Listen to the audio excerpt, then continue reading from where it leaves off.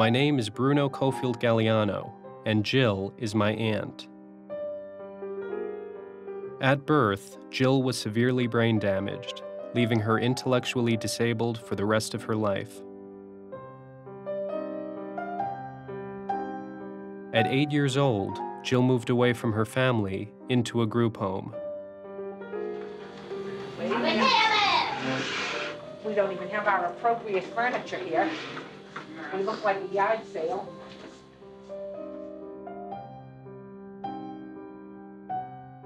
In 2014, Jill moved back in with her family at 49 years old. Institutional life was hard on Jill.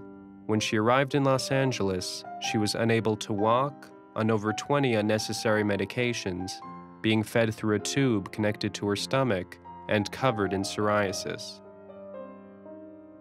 In group homes, Jill was treated as less than human, as a large majority of intellectually disabled people are. During a visit in 1995, we noted that Jill exhibited all signs of pregnancy. She was raped. Somebody there raped her. Somebody there committed a felony.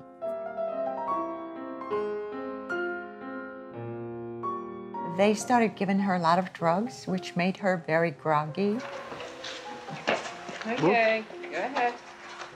By the time that we brought her to California on November 14th, 2013, she could not even stand on her own.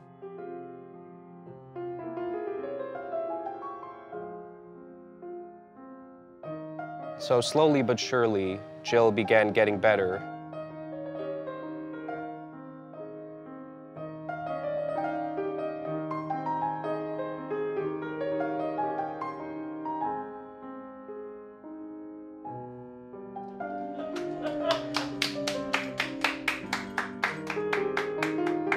Good girl, Jill. Good job. You did well. You're proud of yourself. Yeah. Her progress is incredible. Jill is alert. She's enjoying. She laughs.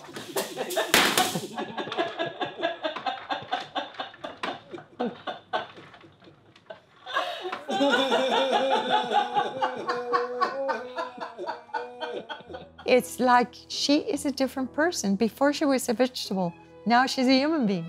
She's full of life. She has a personality. She's expressive. She's just a joy.